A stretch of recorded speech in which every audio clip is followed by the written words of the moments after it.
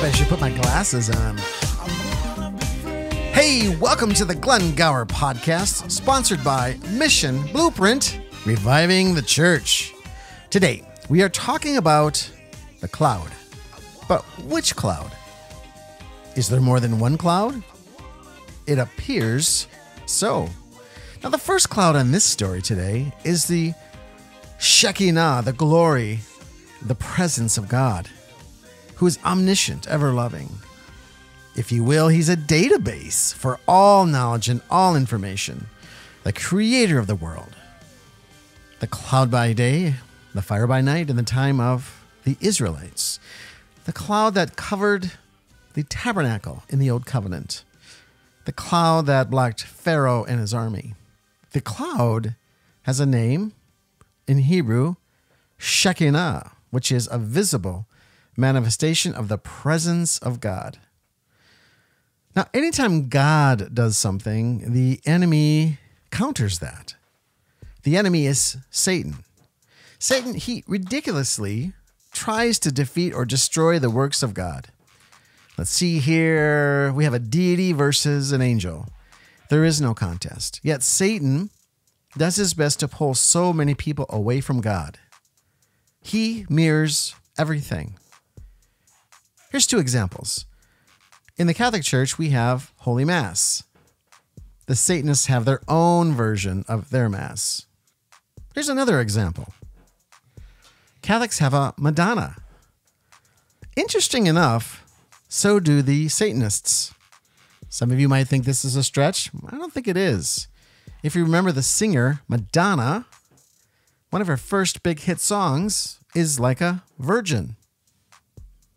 And one of the pictures I have recently seen of Madonna is she has a crown with two horns, much like that of Baphomet. Is that a coincidence, ladies and gentlemen? Now, does Satan have his own version of the cloud? So this might be a stretch, but I don't think it is. Some of you might be thinking, the cloud I'm talking about is the passing on of data, sometimes through radio frequency. The Apple community people call it iCloud. The Google people call it Google Cloud Platform. Microsoft calls it Microsoft Cloud. The internet. Whatever a user is looking for, he can find. It's everything imaginable. So today we welcome back Dennis. The Protestant. The Protestant. The Christian Protestant. How you doing, buddy? I'm good. You know, you're talking about these Catholics have their cloud in their tabernacle. I'm like, man, I gotta fight for the Protestants today. We don't have a cloud. Fight for the Protestants. You can fight for the Protestants. All right, we'll do that. So, hey, you were in D.C. What happened? Oh, wow. Thank you for doing that. For our listeners, it's open. D.C. is open. My son and I were there Saturday through Wednesday, and we spent the first night on a bus tour, 3 hours. We hit 11 monuments, no masks, sit and enjoy the tour. It was great. Did you have a favorite monument? Oh, hands down, I'm still just a huge fan of the Vietnam Memorial. It's just something somber and real about that and how it was designed and the reflection in it. I was really impressed with the Martin Luther King monument. He had a lot of his great quotes, some of his one-liners from his speeches all over. And hands down, Lincoln. Those top my top three. That's a great monument. It was. Huge. Yeah. So Sunday we went up to the National Cathedral. We actually went to church there and participated in the service, and then we got to tour the whole enormous structure. It's incredible. If you've never been, you've got to go. It's Gothic architecture, high vaulted ceilings, solid stone and marble. It's just beautiful. Stained glass everywhere. And then we went out to the National Zoo. We got to see the pandas, hung out there, and then we went out to Arlington National Cemetery and spent about 3 or 4 hours there. We got to see the changing of the guard at the tomb of the unknown soldier. There was also a wreath-laying ceremony, which is really special. That only happens every few days. Cool. And then of course, checked out like Iwo Jima's and the Marine Memorial, with them planting the flag in Iwo Jima. Monday was a huge day as well. National Holocaust Museum. Now, it was interesting. They're privately run, so they had a mask mandate. So you had to wear a mask when you went in and a little more social distancing. But as soon as we were outside, no worries. We went to the Natural History Museum, no problem. Went to the National Gallery of Art, no problem. Went up to the National Archives and saw the National Constitution, or the Constitution and Declaration of Independence.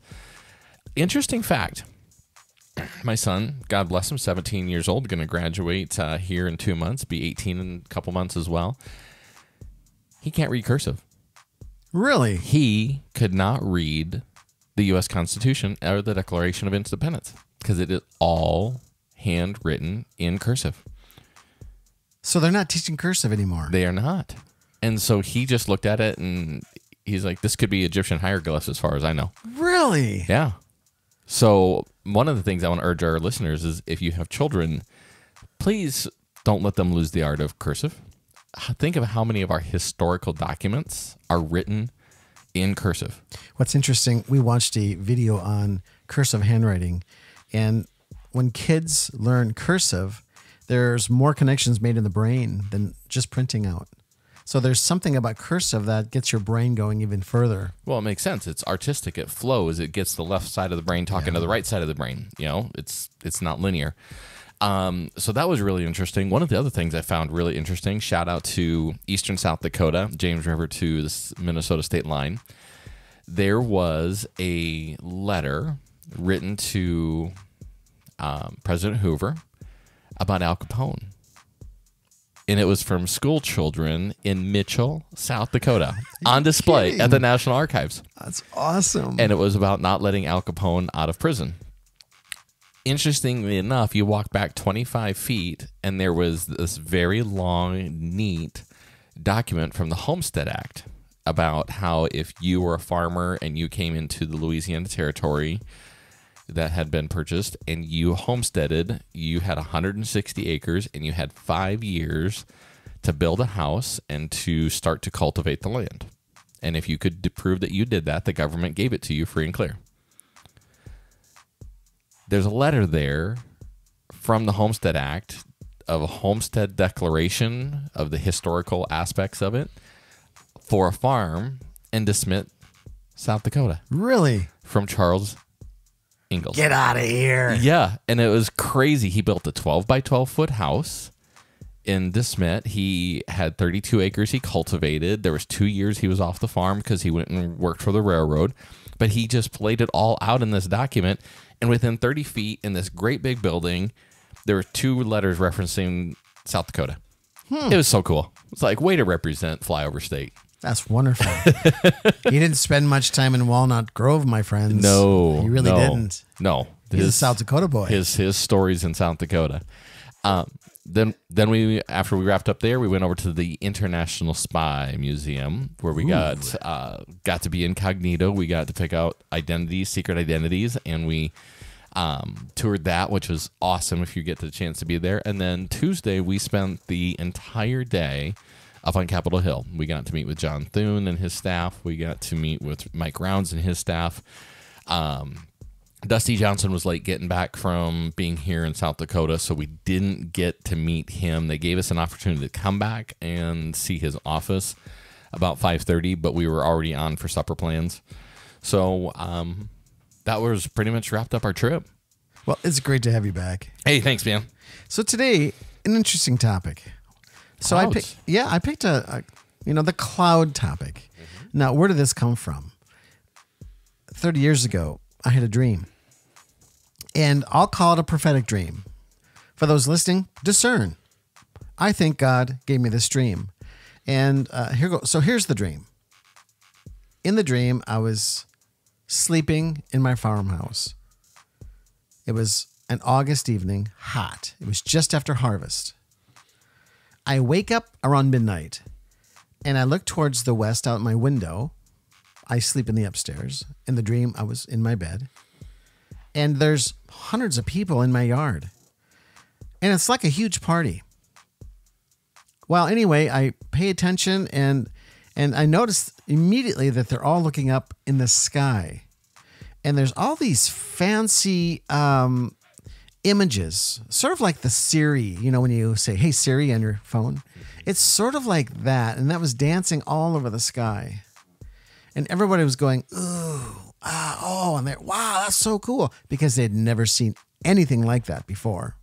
A little bit like the Northern Lights, but way better or way different. So I also was caught up in this viewing, looking up in the sky. And then I heard Jesus say my name. He said, Glenn. I turned to him, which really was looking east. And I woke up. Well, now and then I would ask him as I'm praying, what was I seeing? Now, ladies and gentlemen, this dream happened in 1990. Okay? For better context. And in my prayer time throughout the years, I would ask him, Lord, what was that? And he wouldn't say anything. Lord, what was that? And, you know, every 4 years, maybe every 6 years, what was that? He didn't say anything. So I dropped it. Well, around 5 years ago, I was doing morning prayer downstairs in the basement. And the dream came up. He reminded me of the dream. So I asked him, Lord, what was that? And he said, the cloud. And I went, oh, the cloud. Oh, the cloud, the internet-based cloud. That's what everyone was looking at. So at the Revival Conference, we talked about this, the cloud. And there really is two versions of the cloud. God's presence. Some call it the Hebrews call the Shekhinah, the glory cloud. It manifested God and himself, his presence, his glory. Cloud by day, fire by night. But this whole another version, Satan's version, the internet, the cloud. Now, let me just give you a couple disclaimers. I'm not saying the internet is evil in of itself, but it could be used that way. I'm not saying these phones are evil in themselves, unless you have a droid. Who would want a droid? Maybe they are, but no, I'm not saying they're evil in themselves. When it comes to idols, anything can be an idol, right? Basketball can be an idol. Farming can be an idol. Anything can be an idol. A brand can be an idol. I got caught up in Apple 20 years ago, and it was so fascinating. Every year, the stuff they'd come up with, especially when the iPhone came out. I was looking at Apple rumors all the time. What's coming up? What's coming up? What's coming up? And all my time was going there. So I just want to clarify, anything can be an idol. And all of us have to be careful. So, Dennis, I want to bring you in for some initial thoughts so far. Any questions you may have about my dream or what I'm talking about? No, I love this concept because, again, you're getting into the techie side of things that I like. And I've always laughed about the cloud being your source of security. Because at its very basis, a cloud is wispical, it's constantly changing, and it can disappear in a minute. And we're going through some of our schooling with our son, and he's learning about weather. And we've just been talking about how electricity and lightning form in a cloud. And I just love this topic. So I'm very fascinated by your premonition, your prophetic dream as to where that plays into our current conversation. So let's go back to the Old Covenant, which is the same thing as to say the Old Testament. Moses is really the second great prophet. Abraham's the first. Moses, maybe the greatest prophet of the Old Testament, really. You know, lots of people give David accolades. David did great things. He killed so many people. He has blood everywhere, including his kid, right? Now, he himself didn't kill his kid, but his kid came after him. Read that in the Bible. Moses is a type of Jesus. He just is, right? He leads the Israelite people out of Egypt. They had been there 430 years. The Israelites got there because Joseph's brothers sold him to the Ishmaelites into slavery. So Joseph ends up in Egypt, and he's a slave, and he rises a little bit, then finds himself in jail, And then he starts interpreting dreams. So here we are now, ladies and gentlemen. We're talking about dreams again. So Joseph interprets a baker's dream and a cup server's dream. And he's accurate. And he told the cup server, that's not the right term, but anyway, he's the guy who hands the Pharaoh his cup to drink. They had one guy for that job. That's my son. He's the, he's the barista. Yeah. So anyway, he got both of those dreams. They each had a dream, and he interpreted the dreams. Joseph interprets the Pharaoh's dream. And what does the Pharaoh do? He makes him second in command. So Joseph is now, he's going to save the Egyptians and the world. So they had 7 great promising years of crops, and they stored a lot of grain in the bins, and they took, I believe, 1/5 from each farmer and stored it in the bins. And then when the 7 bad years came, they were able to proportion it out and basically save everyone. So that's how they got there. Joseph's brothers came to get grain, and then Joseph reveals himself because his brothers betrayed him. Well, Moses pulls those people out of slavery. They become slaves to the Pharaoh, which the Pharaoh, if you want to think of a metaphor, you think Pharaoh is Satan, right, in the story. He's really the bad guy. Moses takes the people out. The 10 plagues are the 10 gods that the Egyptians worshipped. So he uses the gods against them to show them there's no power in these gods, especially in the apex is Pharaoh himself, his firstborn son, right? The sun god Ra, the firstborn son dies. See, there's no power in you humans. I've got all the power, God says, basically. And through Moses, Pharaoh says, get out of here. And so you see the appearance of this cloud when Pharaoh begins attacking the Israelites a day later, after he realizes he should have never let the Israelites go. So he goes after them, and then you see this cloud by day, fire by night, and it actually blocks Pharaoh's army from the Israelites. And so the Israelites are now crossing the Red Sea, and it blocks them, and then it allows the Pharaoh and his army to go after them on the Red Sea floor, and then the waves crush in. So you see this cloud, this glory cloud, God's presence in the Old Covenant. This might be a shocker to you. Why is that? I've seen the glory cloud before, back in 1990. Okay. Yeah, and lots of people don't know this because I don't talk about it. Okay. And lots of people say, "Well, Glenn, you're a schizophrenic." Are you going to go there today? Yeah, just for a titch, just for a little bit. Okay. I may talk about it more later on. Okay. But in my search for God in 1987 or 1988, I needed to know if God was real. I just needed to know. And so my girlfriend told me that Mary, the Mother of God, is literally appearing in Europe. And I thought, well, if that's true, then there must be a God. I thought there was probably a God, but I wasn't sure. Agnostic would be my disposition. Okay. So to make a long story short, I realized God was real. I went on a retreat. I knew intellectually he was real. I was actually doing St. Thomas Aquinas. He has 5 proofs that God is real. I didn't know anything about him, but I did at least 3 of those proofs in basic training. Where do those thoughts come from, right? The Holy Spirit was feeding me those thoughts. I gave my life to Christ in 1990 as a Roman Catholic. I wanted out of the Roman Catholic Church. I was on my way out, and I had good reason to leave, right? Okay. But the Lord wanted me to, he gave me permission to stay. He told me if you wanted to go, I could go. But I found truth in the Roman Catholic Church. So I gave myself to Christ January of 1990. I fell into a pit of sin 6 weeks later. Did it take? Well, it did, but I still didn't know him. See, that was the problem. On March 25th, on the Feast of the Annunciation in the Catholic Church of 1990, I had 3 people pray over me. Now, this is not typically your Catholic thing, right?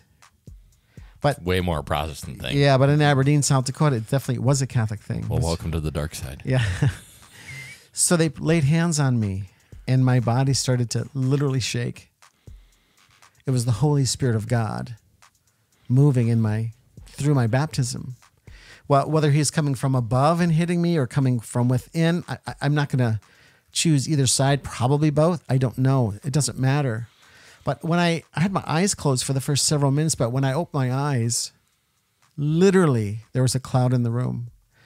I was the only one that could see it. Now, for you listeners, you're probably going to say, I'm done with him. So be it. I'm not going to deny what I saw. What did I see? Somehow I knew with 100% certainty that was God. That was his presence, his glory. And nobody can talk me out of it. Now, if you don't believe me, fine. But that was 30 years ago, 32 years ago, and I'm still going strong here. I mean, look at my life's work. Don't look at my sinfulness, but look at what I've done. I've stayed as a Catholic evangelist the whole time, and I've never backed down. I've seen that glory cloud twice. Other people have seen it. Now, I'm not the only one. Other people saw it when I was in Aberdeen on a search retreat. I was doing what is called prayer backup, and we asked the Holy Spirit through Our Lady's intercession to come. There's a few of us that saw the cloud in the room. I saw it again. I've only seen it twice. So I know personally, I don't need the church to tell me that it's real. I experienced it. I know not a lot of Catholics or not a lot of Christians have experienced that, but I have heard stories of other Christians experiencing that as well. Sure. So I wanted to talk about the cloud today because you can get caught up in two clouds for sure. Now, my heads have been literally or metaphorically or both in the clouds. In the clouds. In the cloud. Right. So going to this dream I had, there was no such thing as the cloud yet. Or it existed, but nobody knew about the cloud. So in 2016, when I had that dream, I went, oh my gosh.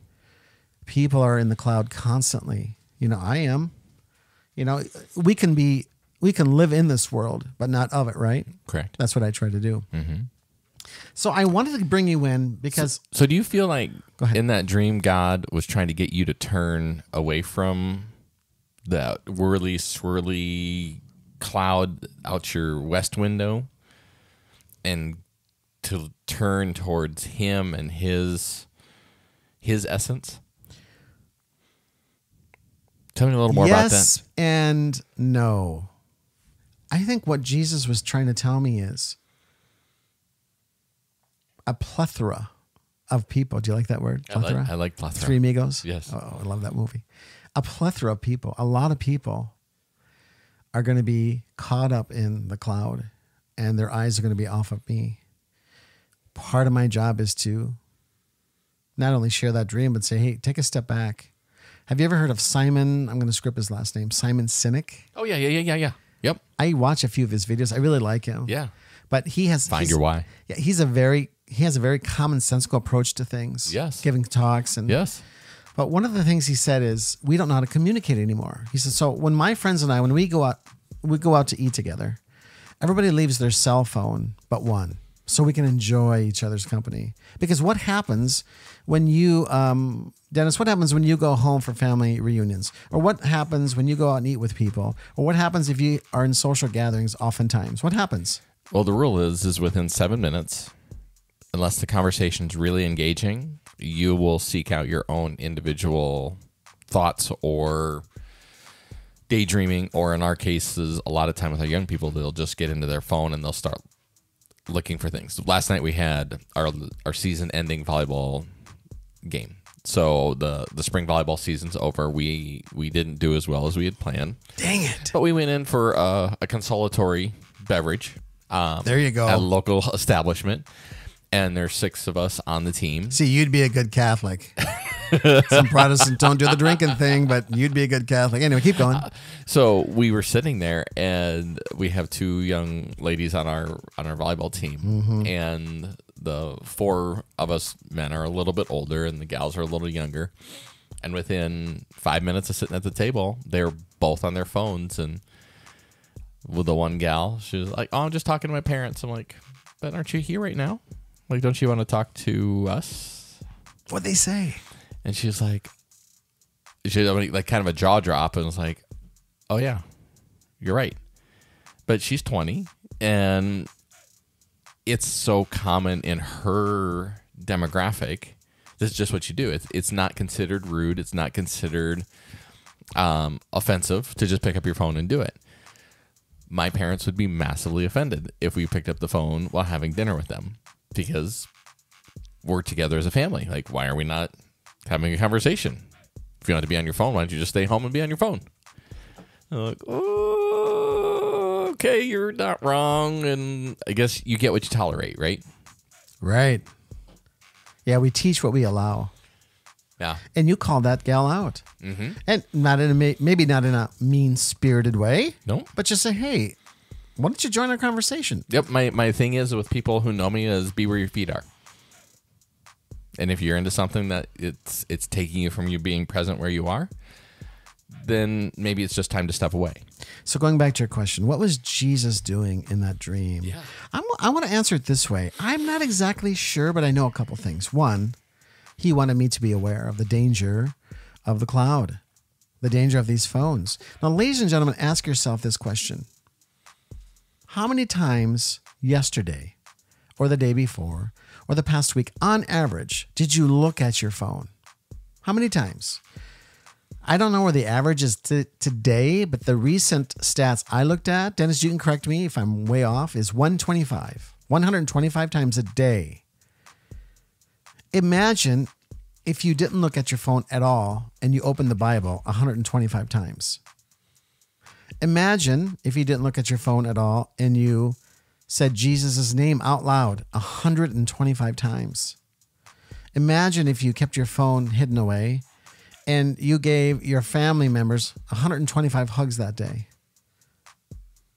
You know, Mother Teresa said you need about 9 hugs to stay at the norm. Mm-hmm. Isn't that interesting? Yeah.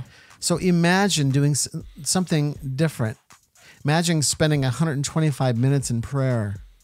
You see, we're so far off the mark. We don't know how to live in the world. No, we're living in islands. There's a family we take care of at the clinic, and their household rules, they're a family of 4, mom, dad, 2 children, is anytime they pass each other in the home, they have to give each other a hug. Just if you're walking down the bathroom and Joey's walking down the hallway, you pass each other, gotta give Joey a hug. You know, and it's so neat to think about, because at some point they're going to become teenagers and giving hugs is going to feel weird and awkward. Mm-hmm. That's right. I'm looking at my 14-year-old son here, soon to be 15, and he's a hugger. But you've taught him that, and it's not uncomfortable or unusual. But think how many parents are just into their own cloud, their own pillar, and are completely oblivious and unaware. I like how you said that. Use it as a metaphor. Yeah, if you're not caught up in God's cloud or God's auspice, you're in another one. Mm-hmm. And whether it's the internet or something else, it's at least a metaphor for something else. But let's go back to the Israelites for a second. Yes. Because we found this interesting. In today's Liturgy of the Hours, what that is, ladies and gentlemen, the priests in the Catholic Church are bound to pray 4 times a day. Morning prayer, afternoon prayer, evening prayer, and night prayer. And with that, a 5th is Office of Readings. Office of Readings, usually there's I don't know how many characters, but 3-4 paragraphs of scripture somewhere in the Old Testament normally. Sometimes it's in the New, though. And then there's usually a letter by one of the saints or one of the popes. Today's reading was all about Aaron. Aaron erected this golden calf. So I want to dig in just a little bit here because I think this all ties in. So what happened? Moses pulled all the Israelites away from Egypt and the Pharaoh.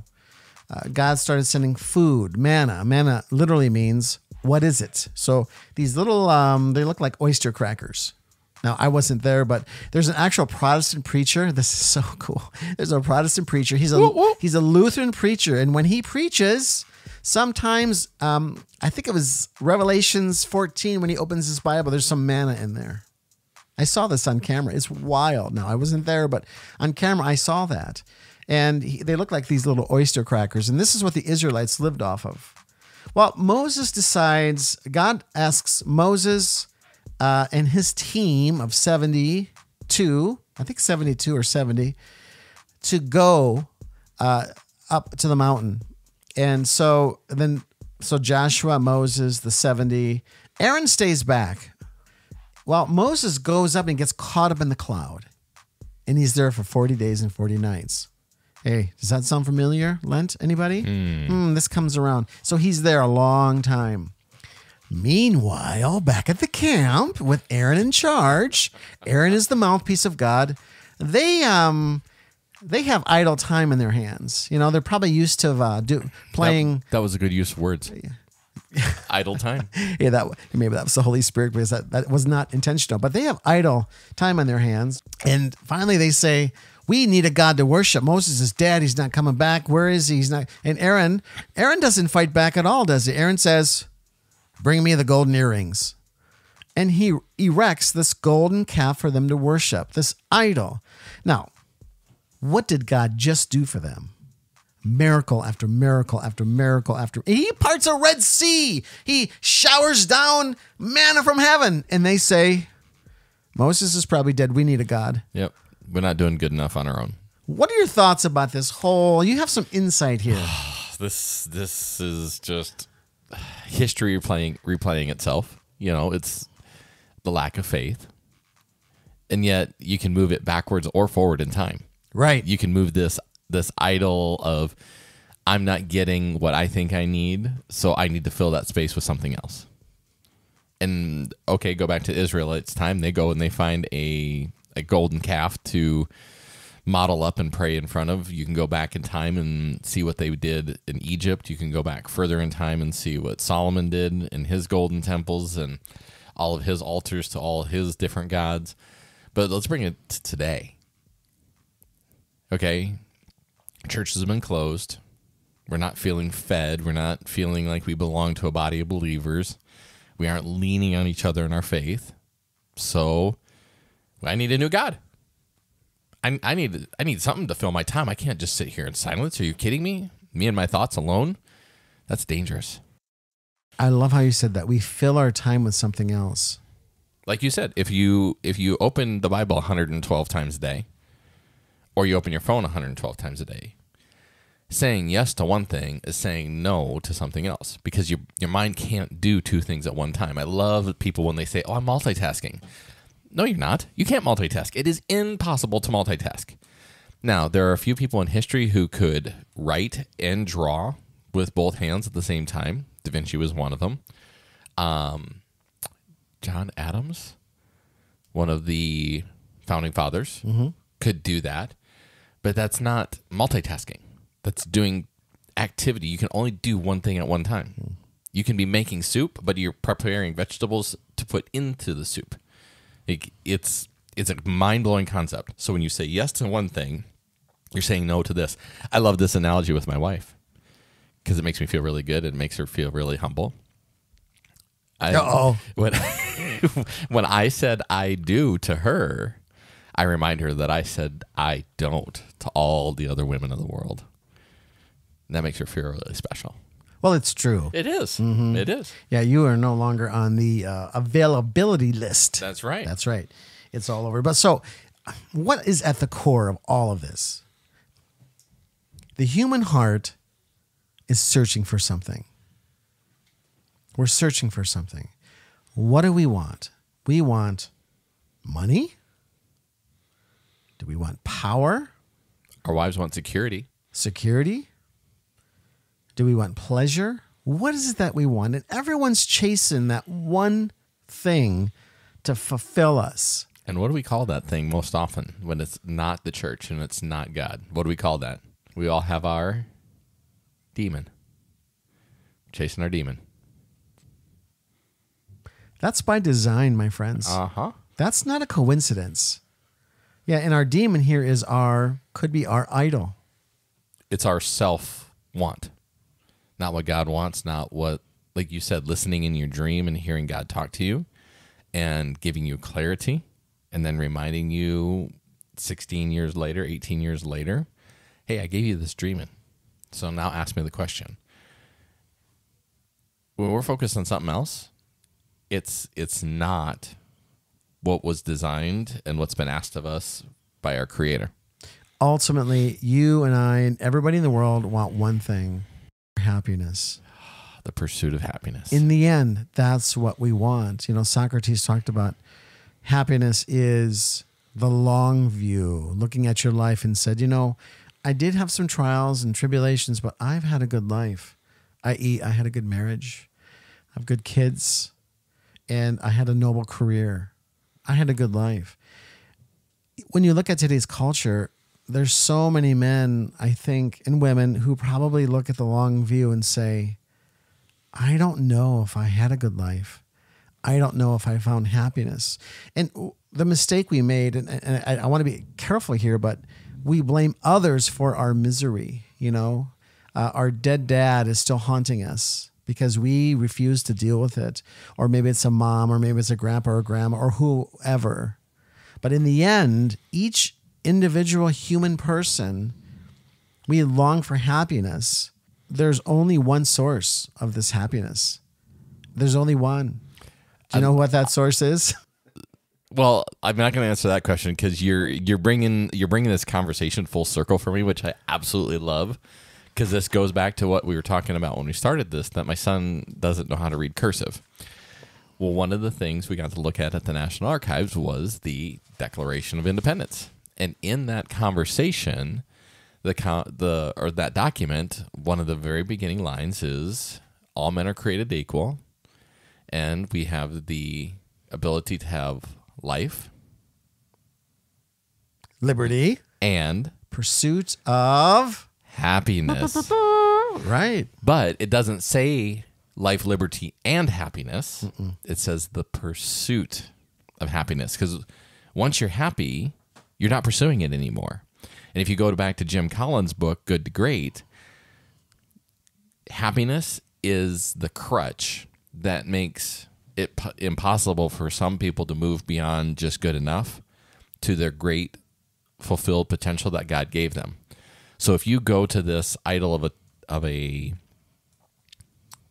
internet and you search out your Facebook and you're fulfilled good enough by looking at your friend's social status or who they had supper with last night or what your grandkids are doing, that's the perfect distraction to keep you from hearing God's small, quiet voice of, this is what I called you to do today. We are, and I just bring this up because we have a family in our clinic who, they're preachers, they're missionary too, in the sense of what they do. They have taken a calling in a new community, and they moved in with this family of 6, a husband and wife, and within 6 weeks of being there, the husband of the family they moved in with fell over dead. 36 years old, 34 years old, 6 kids. So mom's trying to pick up the pieces, figure out what she's going to do with her 6 kids. This patient of ours and their family and their 2 children are trying to help cover the bases with these 6 kids, and they're running and gunning and trying to do everything they can. And in the last 10 days, the mother of these 6 children has been diagnosed with stage 3 and potentially stage 4 cancer, and has given a prognosis of 3 to 6 months.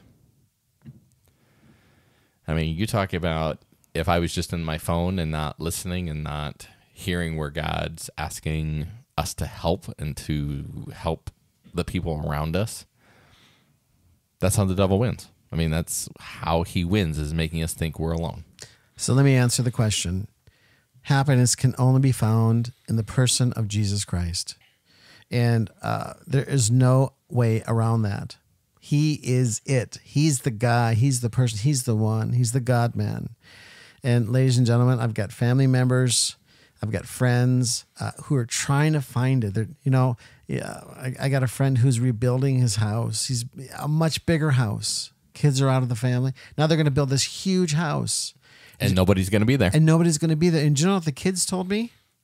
I just want to go to my home. I don't want this new home. It's not my home. It's not where the memories are. Yeah, because they have nothing else. They're trying to find it. So they build a bigger house, a new house with all the latest, the greatest. But they can't find it because you have an idol. Mm-hmm. Right? Mm-hmm. And it's not Billy Idol. No. So, White Wedding. So, my wife and I are a fan of the Kevin Costner TV show series, the Yellowstone. And one of the lines that comes back for me there is the reference to the main bunkhouse, the cabin where the family lives. And he is sitting with his daughter at that point, and he looks at his daughter and he says, my dad didn't come and build this ranch to leave it. He built this ranch, and he built it big enough, and he built this house big enough so his children would never have to leave.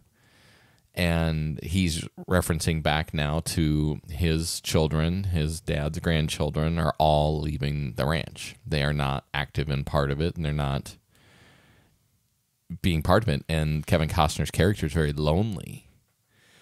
And the irony of that is there's the sins of the father play out through the generations, and we're all subject to the same pattern. And it's because it is a pattern. It isn't created by us.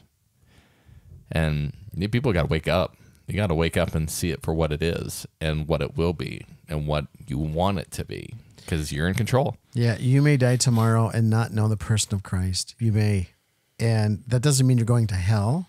As a Roman Catholic, God gets the last word. We don't know who's in heaven except for canonized saints.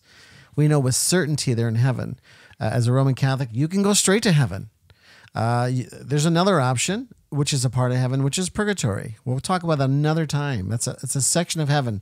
It's like the waiting room of Applebee's. You know, you have a couple things to work out with God. That is hell. Before you get into heaven and eat, or like before you get in and eat, there's some things you have to work out. But I wanted to read this quote by Blaise Pascal. He says, and I quote, "All men seek happiness. This is without exception. Whatever different means they employ, they all tend to this end. The cause of some going to war and of others avoiding it is the same desire in both, attended with different views. The will never takes the least step but to this object. This is the motive of every action of every man, even of those who hang themselves," unquote. We're all trying to get to the same place, aren't we? I hope. What's in your way? Brothers and sisters, if your iPhone is going to cause you eternal flames, throw the damning thing away. Well, Glenn, I paid $1,000 for it. Okay. What's your soul worth? Figure out what you're going to do then. I use it for my job. Okay. Figure it out. Put it in the glove box when you go in your car. You know, shut it off. Even though you can't shut them off. There's no way to shut them off unless you take the battery out. But shut it off. Half the time, Dennis, I don't know where my iPhone's at home because I took all... Your kids are on it. Yeah, well, no, they're not. Well, I took all the apps that I love. I took them off. And I thought, you know what? Maybe I'll use my iPhone as a phone. Wouldn't that be something? Mm-hmm. So I call and I text, and I pay a lot of money to do that right now. And I'm not sure. I got to find a different way to call and text, but I think there might be other options. Maybe they'll bring back the BlackBerry. Is your phone causing you eternal harm? I would reckon to say that for myself and our listeners, the overwhelming answer response would be yes over no. It'd be fun if we could do a doodle poll of some sort where our listeners could like chime in and give us their feedback. That'd be great. Mm-hmm. All right. So there has to be some etiquette then. You have to come up with your own iPhone, Google phone, whatever phone Android, you have. yep. Smartphone, dumb phone, whatever you have to come up with a plan. What's your plan? My plan, what I'm doing this Lent, I'm keeping it kind of simple. My plan is I cannot wake up and go grab my phone. I wake up and generally get to the couch and start praying right away. Don't even look at the phone. It's been so nice. I have a friend of mine that they talked about their phone as their alarm clock. And they're young, 22 years old. And he said, have you ever heard of an alarm clock? Well, no, my phone is. No.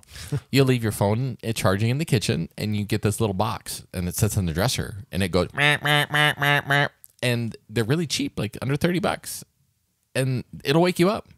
And then you can go do your exercise. You can go work out. You don't have to use the phone, because the first thing you do is you click off the phone, and you go, what'd I miss? What happened in the world that I didn't know about? Whether it's getting on a news app, getting on Facebook, getting on Snapchat, like, oh, what did my friends do last night when I was sleeping? I missed out on something. People, you miss out on so much stuff. You have no idea. Exactly. You have no idea what happened in Ukraine today. You have no idea what happened in the metro station in London or England. You don't have no idea what happened on the Serengeti. That's such a good point. I'm so glad you brought that up. You cannot keep up. You cannot. No. And why are you trying to keep up? For what purpose? Yeah. Your wife's up doing dishes and she needs help and you're on your iPhone or your phone. Makes no sense. What's your takeaway? Be where your feet are.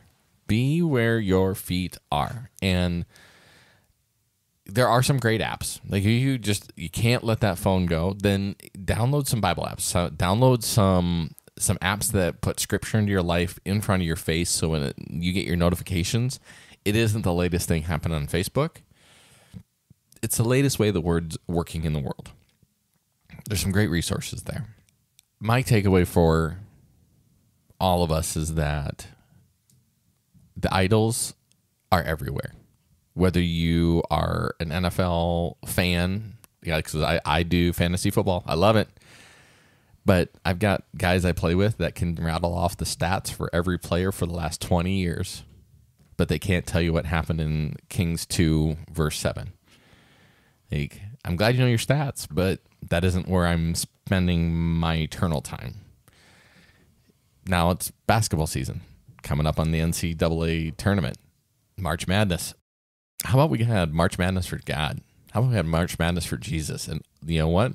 Give me the 64 greatest things that happened in the Bible and bracket them out to the one greatest thing that happened in the Bible. Now, wouldn't that be a cool bracket? Awesome. So that's my takeaway.